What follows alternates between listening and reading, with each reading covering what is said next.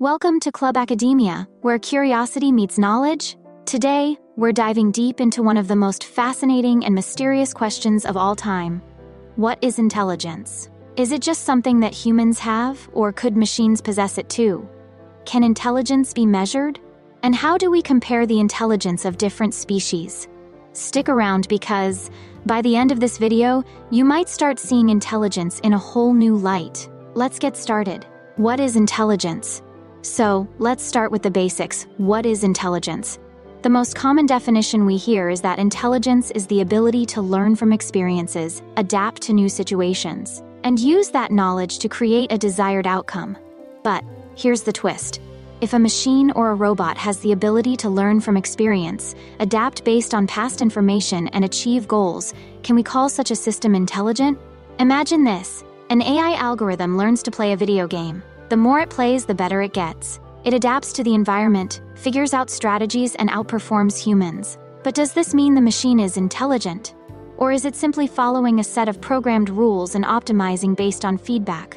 In fact, if we look back in history, at one time, it was widely believed that a machine could never defeat the best human player in chess. Chess, a game of deep strategy and calculation, was considered to be a challenge beyond the reach of computers. But that all changed in May 1997, when IBM's Deep Blue became the first computer to beat a reigning world chess champion. Deep Blue faced Garry Kasparov, the world's top chess player at the time, in a 6-game match in New York City. To everyone's surprise, Deep Blue won with a score of 3.5-2.5, defeating Kasparov in one of the most publicized and shocking events in the history of artificial intelligence. The result was so unexpected that even Kasparov, normally known for his composure, was left speechless. This match was a pivotal moment, showing the world that machines were capable of more than just basic calculations. They could outsmart even the best human players, relying on speed and precision to calculate thousands of possible moves in seconds. But does that mean Deep Blue was truly intelligent? Or was it simply executing a highly sophisticated algorithm, one designed to optimize chess strategies? To answer that, let's look at the Turing test, proposed by the famous British mathematician and computer scientist Alan Turing. The idea was simple. If a machine can engage in a conversation that's indistinguishable from a human's, then it can be said to possess intelligence. But even Turing knew this was a very limited definition. Just because a machine can mimic human-like behavior, does that mean it's truly intelligent? Or is it just a clever mimic? This brings us to another critical point: adaptability. Intelligence isn't just about following instructions, it's about learning, evolving, and adapting. Take humans, for example. When we face new challenges, we tap into our past experiences to make decisions. A machine can do something similar. For instance, neural networks, a key component of AI, are designed to mimic how our brain processes information, learning from past experiences and applying that knowledge to new situations. In fact, AI systems like DeepMind's AlphaGo demonstrated extraordinary adaptability. AlphaGo was trained to play the ancient game of Go and, over time, learned strategies that humans hadn't even considered. But here's the catch. AlphaGo doesn't understand Go the way a human does.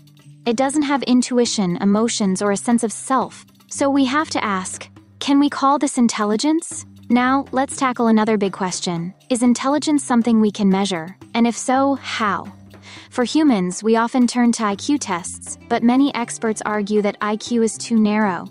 It measures things like logic, math, and linguistic skills, but it doesn't account for creativity, emotional intelligence, or practical problem-solving skills. Howard Gardner's theory of multiple intelligences offers a more holistic approach. He proposes that there are different kinds of intelligences, like musical, linguistic, logical, mathematical, bodily, kinesthetic, spatial, interpersonal, intrapersonal, and naturalistic. So, the question becomes, should we view intelligence as a single scale, or as a broad spectrum of different abilities? Well, if we are to compare intelligence across species, things get even more complicated.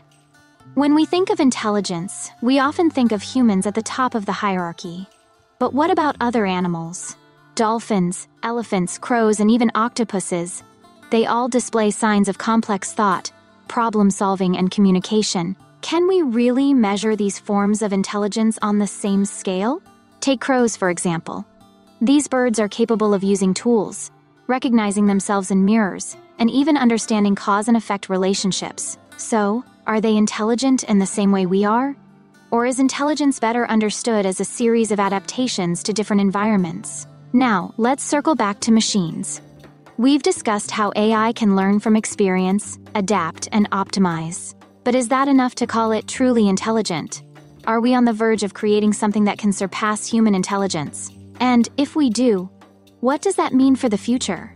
As AI advances, systems are becoming better at recognizing patterns, solving problems, and even making decisions on their own.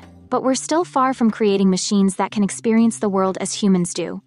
Emotions, subjective experiences, and self-awareness remain beyond the reach of current technology. But could we one day create a machine that not only learns and adapts but feels?